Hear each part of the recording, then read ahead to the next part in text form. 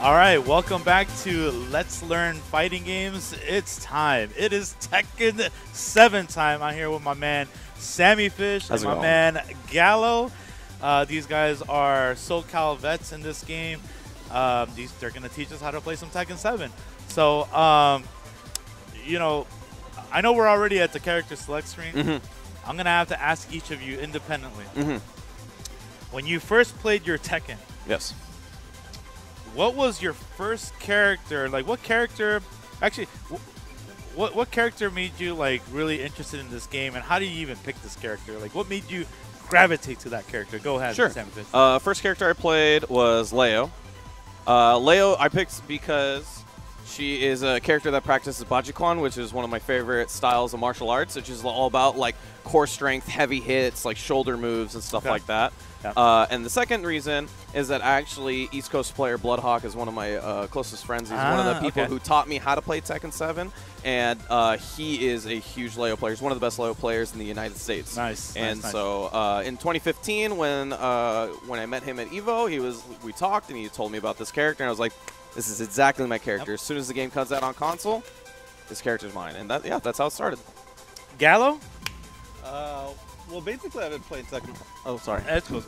Basically, I've been playing Tekken my whole life. So, I've always had like favorites because of it. So when I first started competing, which was in Tekken 6, I already had a favorite, which was Julia. Julia. Yeah. Yes. I gravitated towards that character because I really like Native American stuff. So it was mostly aesthetic reasons for me, as far as picking up a character. Okay. Yeah. You know, I've played, so Tekken 1 was a game that, at least in the States, not a lot of us played the arcade version. Right. Tekken 2, I think at the end of its life, at the end of its life, meaning where it came out for consoles, is where it started to pick up traction. And then Tekken 3, at least for me, is when I first like really got into the competitive about it. And a cool story I always like to share about this game is that this was a time where like I was in about my prime in like the Street Fighters, the early Marvels, and just whatever crossover game. And then behind us was Tekken 3, and I always see this like big dude would play Jin, and he would do these crazy combos and launches and just made the game look really dope. And then I went up to him. I'm like, hey man, I didn't even know you can do these things. He goes, oh yeah, there's a bunch of juggles with like many characters that I'm doing for this. I'm actually gonna record these combos for you. You can record them? I'm like, yeah, you're gonna record them. And he taught me some. And this guy happens to own. This guy was the founder of Tekken Zaibatsu. Was Vic Stair. Wow. Castell, yeah. Castell. And he used to play at Southern Hills Golfland with us, right? And man, like because of his like just him doing combos, just got me like, you know what? I'm gonna learn that, and and even before playing Tekken 3, I looked at like Kazuya, and he kind of looked like Ryu, and I'm like, this gotta be the Shoto of the game, right? I can do that, right? Yeah. But no, it was nothing like that. You have to learn like electric office and stuff like that. So by the time I went to Tekken 3, that's where I like really explored and learned this stuff. So the Mishimas were the ones that I gravitated to. So Kazuya was my favorite character. Yeah. Had to learn Jin, and of course Heihachi and Law. And so that's how I started, and then eventually went on to King, and then learned the rest of the cast. So now with Tekken 7, you're a Leo guy, and go ahead and pick Leo. Sure. And then go pick your favorite character here. You get Julia? Julia, yep. Oh, yeah. Okay. Let me log in, I guess. Yeah. Right. Cool. Okay. So this is a training stage I pick. Yes. It looks like a training stage, and all the squares on the bottom are 2 units. Square units across. So this stage is 24 by 24 square, and every big square on the bottom is 2 units. So you can measure how far your combos go, because getting to the wall or carrying to the wall is a big deal in this game. Yeah. So before we start, this is a 4-button game. Indeed, it is. Yeah, this is only a 4-button game. However, with a certain input, either if it's you want to push start, if you push towards, down. Damn, where's the start button on this thing? Top right. Ah, there it is. Yeah. So Wait, does Tekken use numpad notation? it does. Everything use notepad notation. So well, Not in the States. In Asian countries, they use numpad. Should I keep yeah, that? numpad. Should I keep the visual aid up then? It's fine. no, you can. You can. Yeah. Okay, So Tekken has 1, 2, 3, 4. 1 is left punch, 2 is right punch, 3 is left kick, 4 is right kick. That's right. Right? And however, this game has 100+ moves for each character. Some have 70 or 80, whatever, but a lot of them have 100+ moves. Yeah. And you do not need to learn them all. There are some key moves to each character that can prepare you for each match. That's right. Yeah. In the older Tekkens, maybe you only need 5 or 6 moves. Right. Honestly, it was just really bare bones. There's like 100 moves still back then, but Right. they were very easily counterable, or they're very repetitive, or they're really unsafe. I mean, they have that just to appease people that are just going to be button mashing. But I think Bandai Namco did a really good job in now using the strengths of strings to have cancels and have like certain you can do half of the string into something you couldn't before. If you try to do that, you were super negative. Yeah. And you have to build some of your offense around this. So now I'm gonna actually, from my old lore to the current lore of gameplay, Samifish, how do you approach a match with your main character? How I approach like a match, like in a tournament, or yeah, just or do you mean like just learning a you want to character? get the win, bro. Okay. You want to get the win. How do you approach a match? So let's say with Leo. Leo's a very, very strong character. Yep. She's got a lot of very strong mids, and she has one of the farthest reaching down forward 2s in a game. When I say that, I usually refer to a launching mid. Like that. Yeah, right? because the game you can get hit by lows, mediums, or highs, right? And obviously the low and the mids are the ones that are crucial because you can get launched or you can get swept. Yes. So, as you were saying? Yeah. So the reason why I say that I go to the stage is because one of the best things about this character is wall carry. She has some of the best wall carry in the game. So what I do is I've made a game plan based around taking people to the wall and then mixing them up over and over again, because she has very good wall pressure. She has a lot of ways to wall splat you pretty safely, and she has a lot of really good ways to sort of constantly make you scared in that scenario. So I've carried a simple game plan, and I started with that. And so one of the ways that I play around her is that I try to play next to the walls or try to get people to the walls. So, yeah. So how do you like emphasize your pokes into leading them on into like a wall pushing move? Right. So one of the cool things is that a lot of these moves in Tekken are very generic. So things like jab. Almost every jab in the game is about +1. Almost every down forward one is a 13-frame safe mid that you can use. So a lot of these things you can use in order for you to sort of facilitate your gameplay, right? Yep. You can do things like do a jab and then maybe do a down forward one after. How do they react? What do they do, right? Very simply enough, you're safe enough to go backdash right here. Let's say they put a button there. That's room for a down forward too. Yeah. Or maybe you do a jab and then they sort of respond by them backdashing. Well, maybe you can sort of put a safe mid and try to catch them moving backwards. Yeah, the one tedious thing about 3D games in general is now you have to understand frame data. And frame data is extremely Super important big. because in like 2D traditional games, people can whiff a lot of buttons, and even on block, you're relatively safe still in majority of the buttons. Obviously, the slow buttons and the buttons that do devastating damage, they're obviously punishable. In this game, you cannot tell by eyesight. You cannot. Certain jabs are, I think the fastest is 10? Yes. Generically, everybody's 10-frame jab. Is a 10-frame jab, right? So, I mean, what does that mean? That means like that when that move comes out, if somebody does an 11-frame move at the same time, the 10 is going to win. Yes, if it's the same height, because there's intricacies behind it, because somebody can do a low sweep, and it's going to be a high crush move, which we'll get into that later. Yeah. So there's a lot of stuff that we cannot cover in this 30 minutes. It's so hard. Yeah. It's hard, but at least at this point, all we're gonna do is We're going to teach you what the general game plan of just say you picking up the game, seeing somebody that has some time with it, and then go from there. Okay? So you want to show us a little bit of your corner pressure. Right, so we're here on the wall, right? Yep. One of the cool things is that Leo has a lot of really good tools in this area because she has really nice far-reaching buttons. Things like this, or you have down forward 3, there you go. She has a lot of ways to sort of pressure you on the wall and kind of keep you at this range, right?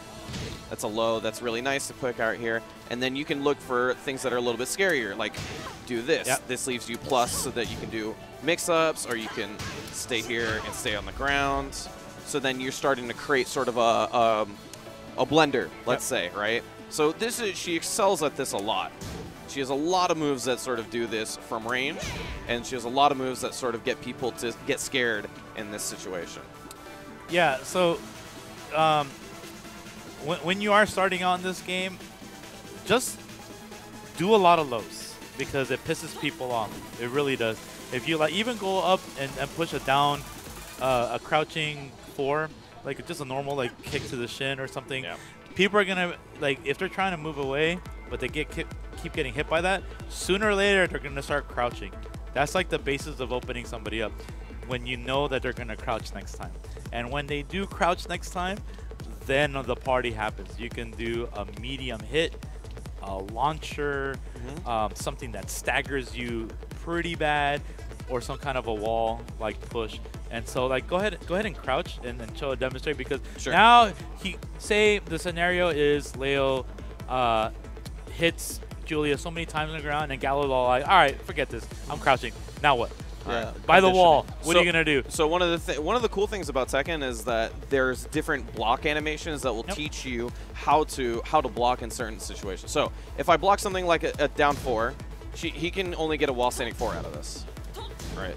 So, but if he does, I'm punished, right? But if I do something a little bit riskier, my leg will get stuck like that, and that indicates that you can probably go for a bigger launch than normal. Yep. So well, how now that she's crouched? Take advantage of how the fact that you conditioned someone to crouch at this point. Yep. So what would you do now if you knew that they were gonna crouch? 4-4-2. Yeah. Now that I know they're gonna crouch, I can do things like 4-4-2. This gives me and a nice wall. And you he gets a wall splat. Causing a wall splat is definitely the thing you gotta remember in this game. I feel because if you're in a wall stage, you gotta know which moves cause a wall splat. Because that's the only way you're going to really take advantage of the wall behind the opponent. Because a wall splat means the character gets stuck to the wall for a short amount of time, allowing you to get essentially what we call a wall combo, right? So that's always going to be the key that you need. And most moves that are mid, that knock down, will wall splat. Yes. You know. So you can crouch for me again. This is why I was going to this. That's a safe move that is really good to use in this situation. You can always do this, which is easy to see. It's a hit confirmable mid string. It's a hit confirm. Oh it's my really goodness. cheap. It's really cheap. Yeah. So if you hit confirm, if you see the first hit, follow up. If you don't see it hit or it's blocked, don't follow it up. And the problem with that move too, which makes it really tricky, is the fact that not only is it hit confirmable, but it's punishable. So a lot of the times, if you only do the first hit, the opponent's going to stay standing because it's a delayable string as well in order to punish it on block. And at that point, you're probably going to get sweeped because the player doing the down back 2 will now say, well, you're not going to block low because you're waiting for that mid to come. Yep. Here's the sweep mix-up now. And now you're on the floor. Now you're eating-ish because it's party time. Yes. Oh, yeah. Yeah, so then she also has a transition out of this, which is really scary. You can hold crouch, and now you can go into one of her stances. And then you can start putting mix-ups from here, or you can hold crouch and then go low. Yeah. So there's a crazy mix-up game with this character. Now, flip sides, Galo. Julia's your favorite. So what's your general game plan with Julia?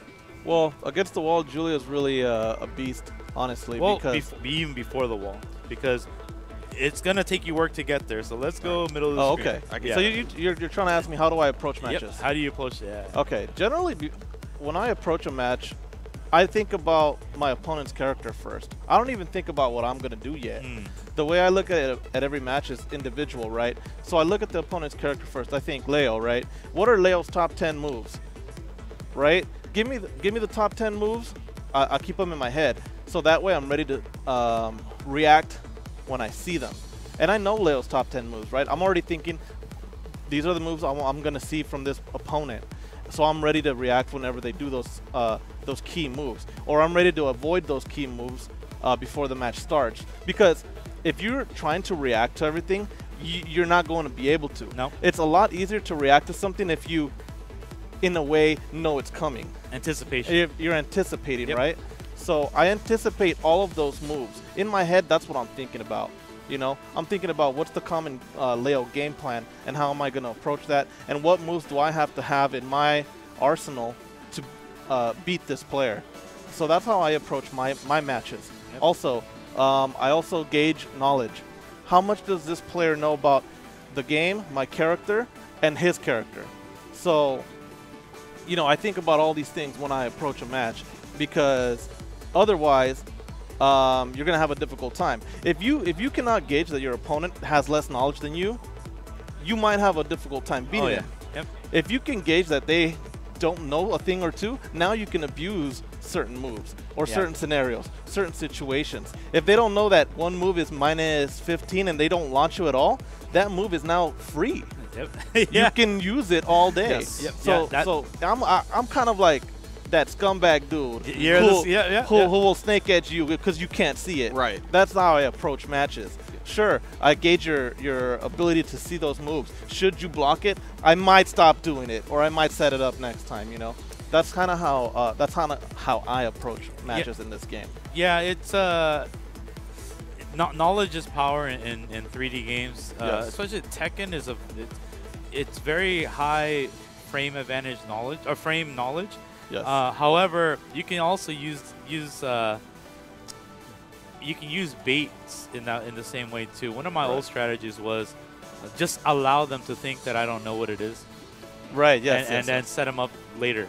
right. so Let them use it later so you can kill them for So it. you can kill them for it. Yes. Right. So that was my unorthodox approach to many fighting games. Right. Until like the games did too much damage that I couldn't do that no Yeah, more. yeah, right? yeah. You know. So, but no, that's a really great insight from both of you. Now these characters have so many moves. Why don't you show some of Julia's best moves that really kind of make the opponents kind of watch out for? Right. Okay. So Julia is really interesting because she has a wide variety of moves, and she's also extremely punishable, but does a lot of damage at the same time. So I'm going to just start with her key moves. Obviously, everybody knows about Party Crasher, right? Yep, Her the elbow. #1 attack ever since she was released. She's always had this attack, forward 1, it's Party Crasher. It's 12 frame mid if executed properly at the fastest, right? 12 frame mid. A lot of characters don't even have that option, a 12 frame mid. A lot of characters start their mids at 13 frames. This is already a really strong attack to have. Not only that, it's only -2 on block and it's +2 on hit as far as frames go. So the opponent doesn't really have too many options after blocking this because you're almost even in frames, right? Along with the fact that it has an extension that can counter hit them should they try to do something dumb. And if they do get counter hit, then you get a full combo, right? So that's one of her strongest moves. It definitely puts fear into the opponent because they think, well, what's coming next? Is the extension coming next? Do I want to duck and get, or do I want to attack and get counter hit like the way he just did now? Yep. You know, stuff like that. That's her primary offense is going to definitely be Party Crasher. It pushes back, it carries far, there's an extension to it, and it's only -2, so I can move immediately after. I can do a crush attack immediately after. Ooh, like, you know, I can do so many things with this one attack. So obviously this is going to be the attack most Julia players are going to be using because it puts her in that sort of situation and makes the opponent think twice about attacking right away. -2 means nothing in this game. That you're practically even. You may as well be at 0. Yep. So that's one of her greatest moves. Along with, she beats crouchers really hard because she has this move, down forward 1. It's +14 on opponents who crouch, which means she gets guaranteed attacks. afterwards. Ooh, okay. You know what I mean? Yeah. Like, you're not able to block certain attacks afterwards because now she can do anything that's 14 frames and under to hurt you. So, and that's what, 30% just because you crouched once? So It's a crazy, man. yeah, it's a really ugly, devastating attack. So, like, the reason why it's crazy is usually moves that are mid are either safe with low reward or risky with high reward. Yes. So, like, let's say if he's crouching, if I want to blow him up for a mid, I go something for like a hop kick, which is punishable on block. But she has a move that is not only safe on block, but also gives her crazy reward on hit. So yeah, this move is safe. It's safe. Yeah, so you're able to just spam it. It doesn't really matter what, like you just throw it out. The only problem is you got to be in their face and you better hope they're crouching. Oh yeah. You know what I mean? Well, if they're standing, does it whiff or something? Or No, if they're standing, he can just block it, not safe anyway. Okay. So okay. But the thing is that it's not punishable. yeah, it's not punishable. I don't win nor do I lose. Got it, yeah, and it's only what, -5? I can -5. still get away from him anyway. Yeah. I can backdash, I can move, because at -5 you're still able to move. So like if he does a down forward 1 and I try to jab check afterwards, he's out of the way. Oh yeah. So I'm not even guaranteed to take my turn back. Yeah. So another one. That's another one of her crucial moves. Another one of her big moves is her shotgun. So down forward 1. This move is really good because it's a 13 frame mid. The startup is 13 frames, right? But it just stay there. Yeah. Like it's a really long range mid. You can. This is like range 3 right here, and it hits. You can be all the way over here. Oops. And use this move. Not only that, she can wind roll. And then the wind roll can go into mix-ups. On hit, there's really nothing you can do about it. On block, she's negative. You can go ahead and attack. But if you think you can attack this move because she's negative, you're wrong because she has an extension. So now you're getting mixed up over and over and over because you're thinking, well, I don't want to attack. I might get counter hit by the second hit. You know? So that's another one of her greatest moves. I do want to bring up something real quick that you brought up. So one of the things is in Tekken notation, what we talk about is we talk about 0, 1, 2, 3 distance ranges, in ranges in this game. So what we do is that we talk about that in the sense of backdash ranges. So this is character backdash ranges away, right? Yeah. So this is a 0 range. This is what we call when we say a move is good in 0 range. We talk about here. When we do 1 backdash away, this is about 1 range, 2 range, 3 range. Yeah. Right? So in the sense of like when we talk about like, oh, this is a good 2 range move, and I'm right here, I'd be talking about something like, forward 2, right? Yeah. But if a move that's maybe good in 1 range is a down forward 1, it's not good in a 2 range right here. So that's what we're talking about when we say ranges with a number on them. Yep. Right. Yeah. Basically, think about it as like character spaces. 1 character space, 2 character space, 3 character space, right? Yes. So just depends on how many character spaces away the opponent is. That's how you gauge your range. Yep. So, yeah. And then this game does have throws, of course. Yes. You know, generic 1+3, 2+4, and you can escape it with 1 button now. Versus the generic throws. The generic throws. So demonstrate that and demonstrate what's new about it too, as far as like 1+2s and. So the funny thing about that is that it really confuses people because even though you are able to break generic throws with any button, it's still a quote-unquote mix-up because even though the generic throws can be broken, because a lot of people tend to not practice throw breaks due to that, though it makes 1+2 throws a lot stronger. Yep. So it's funny because now that 1+2 throws are the only ones that can be broken with the input, right? As opposed to command throws who need the right input to break as well. A lot of people tend to always break 1+2 now, which is an issue, right? So every time you do a regular throw on them, they won't break it because they're breaking 1+2 every time because just about every character only has a 1+2 command throw, which has to be broken forced by 1+2. Did people get lazy at looking at the arms? Yes. When it comes to 7, yes. Before, you had to break by arm. Yeah. So this is one that's still in the game. Can I chime in? For command throws. Can I chime in real quick? I hated grab breaking in Tekken 6.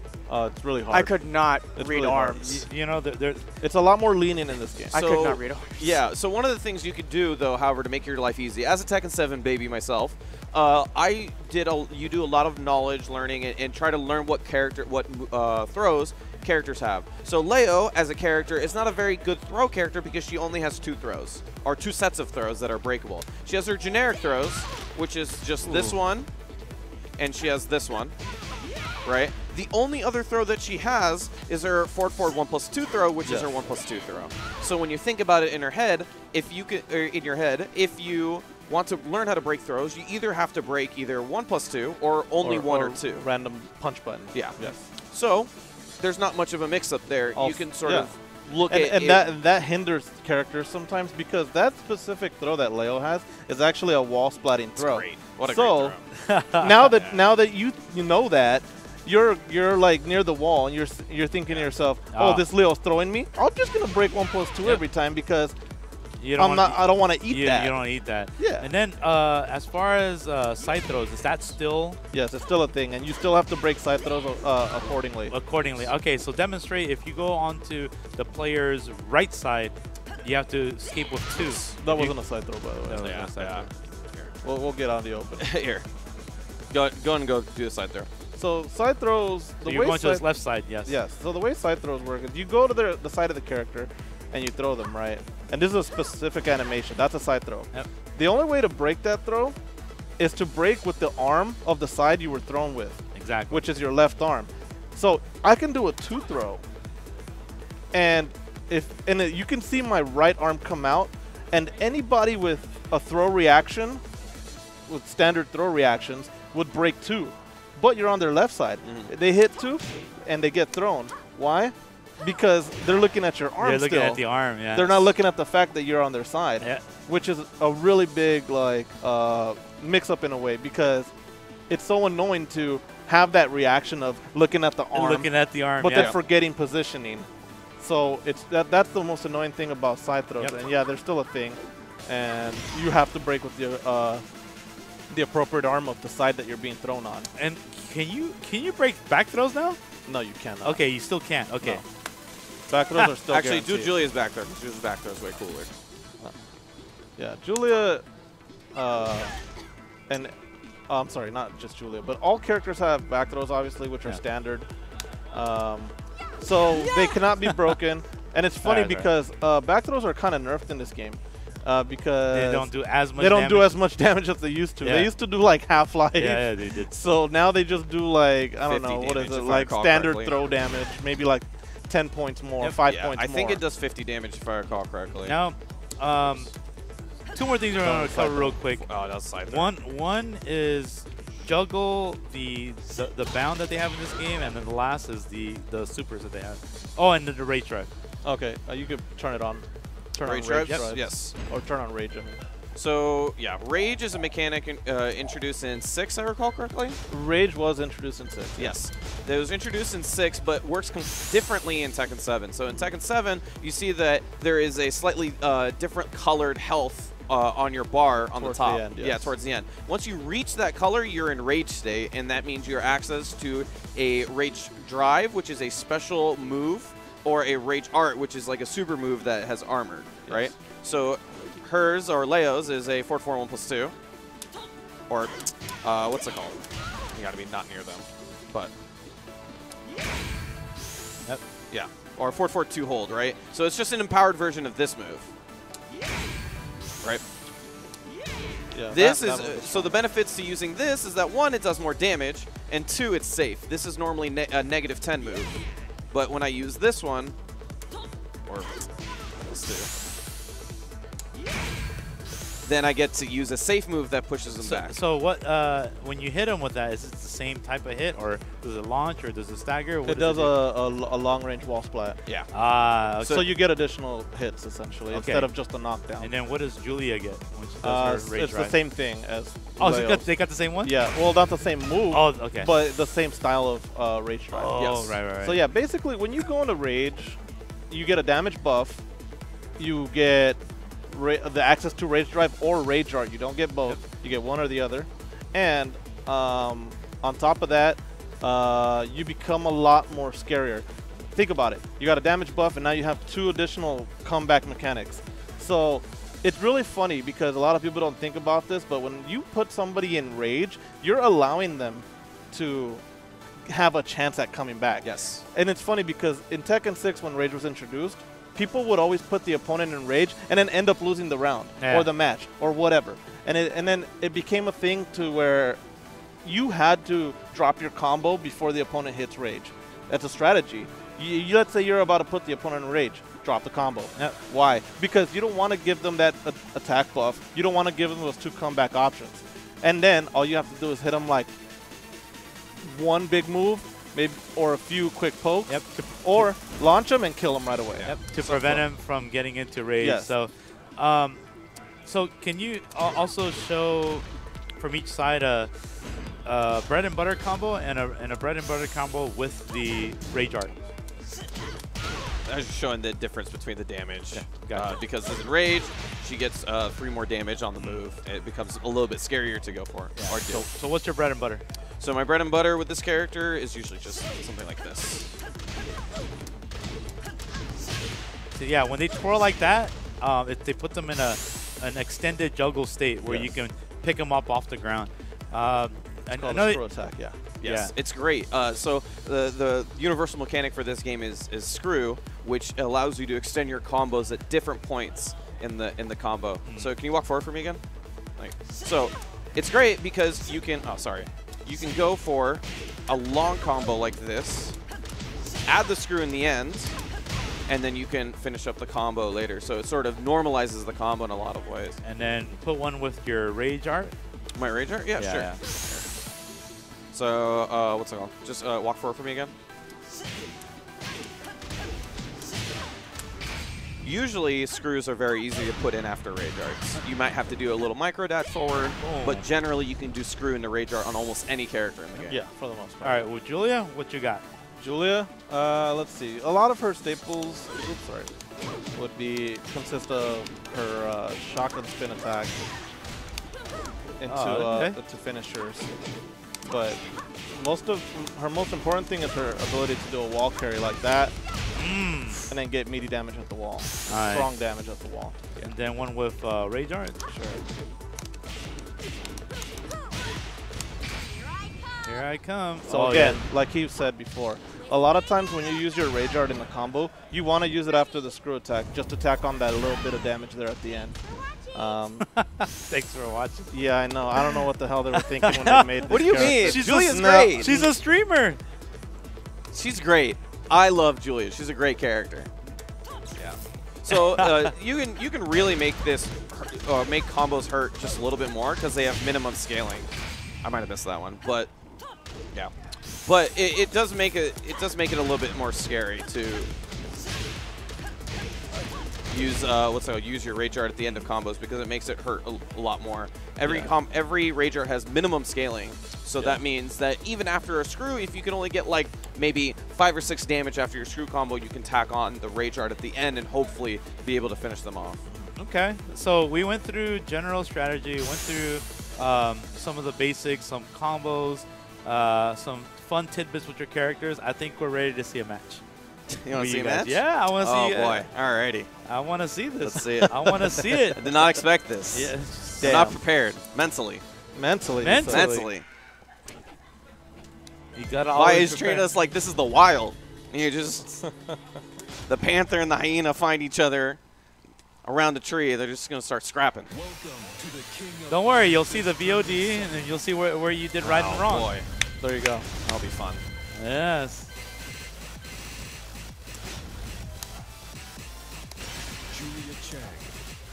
Yeah, sorry, I haven't unlocked a lot of stuff from it. You know? It's all right. I always check just in case. Yeah, man. Just in case somebody thought they're being sneaky and hiding their bathing suit costume there. All right. Yeah. You always hide it between 6 or 7 so you don't accidentally go slot backwards. 10. Yeah, you put it in slot 10 or something so nobody can see it. Yeah. I know the degenerate strats. I've seen Yeah, it. I've seen some of these I've PS4s over exposed- here. Yeah, I've exposed some of the people out here. Yeah, like, It's pretty funny. oh, yeah? Hey, whose PS4 is this? And then they raise their hand and you're like, ah.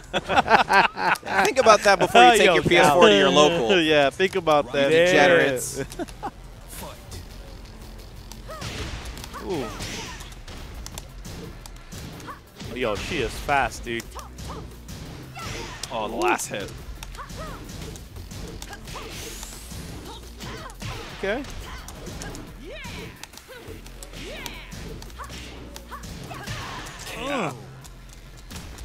Galo is right at home with this character. Yeah, we were just talking about that too. Yeah.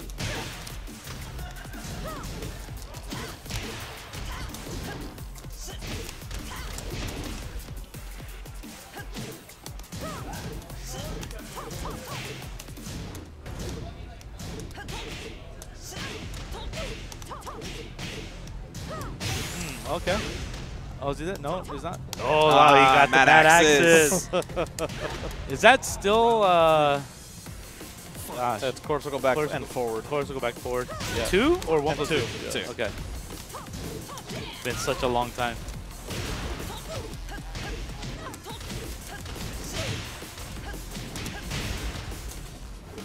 Oh.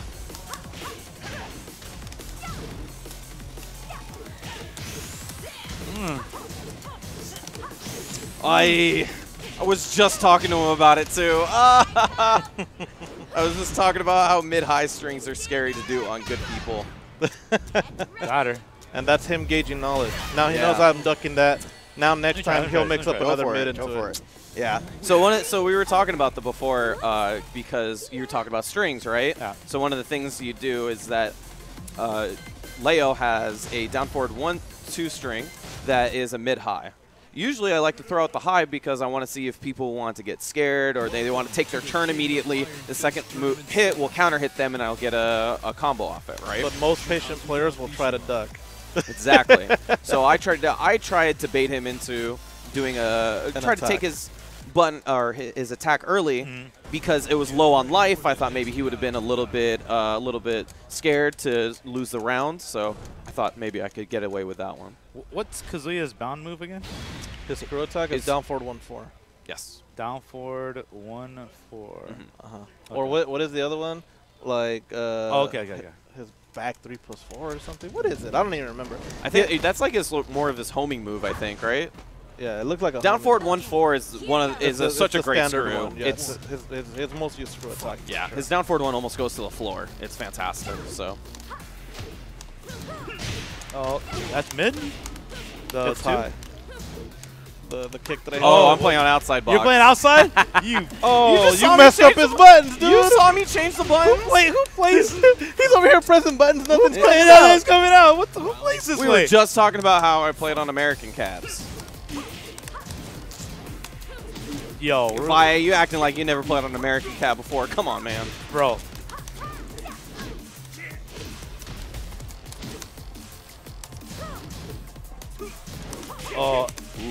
Oh, you playing the far outside? Outside box. Look at that. Oh, good lord, what did I say that correctly? Yeah, this is the worst. this is he's gonna request a rematch. Man. Can you explain what outside box means? Yes. So a lot of sticks have 8 buttons on them, right? Yeah. That's not usually the case for a lot of arcade cabinets. Usually arcade cabinets have 6 buttons. Yeah. We gotta switch. We gotta switch the buttons. Usually arcade cabinets have 6 buttons for to include most He's games. the only one that doesn't play with the first 4. Yes. Basically, if you look at an arcade stick, usually there's 8 buttons. Yeah. Inside box means the you hit first rematch. set of 3. Can you set it here? Yeah, No, you you just can't. go to options. You can't set here? Oh, you can? Go to options. Oh, yeah, that's right. You can. Yeah, maybe. Outside box means the outside 6. So the outside 6 is actually, they're even. They go straight down. But the inside 6 have the first 2 buttons a little bit lower than the other 4 buttons. I personally like the outside because I grew up on arcade cabinets at Camelot. Oh, okay, you can't hit between that.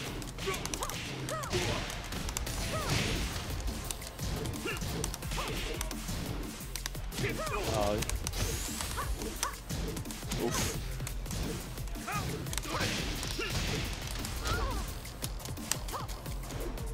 Woo, look at that. Oh, second hit. Classic. Oi. Oh, you hit my Look at balls. that. Okay. Round 2. Fight. Oh. Bow and arrow. Word. Mad -2. axes. That's good. I'm only -2. Yeah. I'll do whatever I want. That's -2 to a 10-frame throw. This is what Galo was talking about when he said all the games that you can play with Party Crasher. Being negative does not mean your turn is over.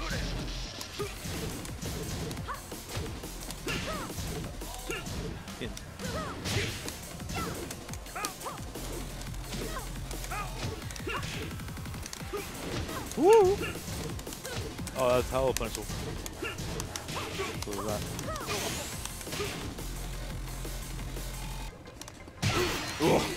Good job, good job. No, but like, it's refreshing to see Julia back, honestly, because like back then, like the Changs were like Magic 4s, Yeah. 4-4, 4-4-1 or 4-4-2, 1-1-1, but Yeah. the tools that they gave her on later iterations is now, you know, she can use 4-4-1 a lot more. Yes. The turnarounds and the follow-ups. Yes. And she's quick, the mobility. So they gave her so many fun tools, man. And you make her look really good. Yeah. Like one thing I miss about old Julia though is her 4-4-1 used to knock down. That is mad cheap. That's mad. If they had kept that in the game, a 12-frame mid knockdown, Yeah. I'd have been like, bro, that'd have been. You're so asking good. for way too much. This character's super good. Yeah. No, But She only gets nerfs. She only gets nerfs. Every iteration, she's been nerfed. And Nerfed? This character's so She's good. hella nerfed. She's so good. She's so. I nerfed. love. I said when I said I She's love strong. playing She's Julia, strong. it's because I'm playing her right now. I'm learning her, and she's an incredibly fun character. But I don't have the fluidness that you saw from Galo. Galo is moving between all of his moves. He's wind rolling. He's constantly stopping strings early to go for quick lows and stuff like that. And so that's what makes him a very good Julia player. Yeah. And but she's super fun. You can play her in a bunch of different ways. We were just talking Very about versatile. our differences. Yes, very versatile. I play her as a grappler style character because she has a 1, a 2, and a 1+2 break throws. A lot of other people usually go for like a poking style because she has a lot of safe, quick mids. You're talking about Party Crasher and Shotgun, very good mids. You know, you can play her however you want, really. She's got so many great tools. So, guys, thank you guys so much for showing everybody basics of Tekken 7. You know, I mean, there's so much to learn in this game. Right. I would have to say, without a doubt, this is probably the hypest game in most of the majors out right now. If you hear a lot of loud noises, a lot of cheering, just organic hype, this is the game that's doing it right now in every local scene. So, thank you guys so much. Yeah. If you guys want to see more Tekken 7 action, make sure you check out the Tekken World Tour. This game is being played globally. It's a freaking awesome ordeal, and you get to see who the best players are around the world. So we're gonna move on to the last segment, which is Street Fighter V.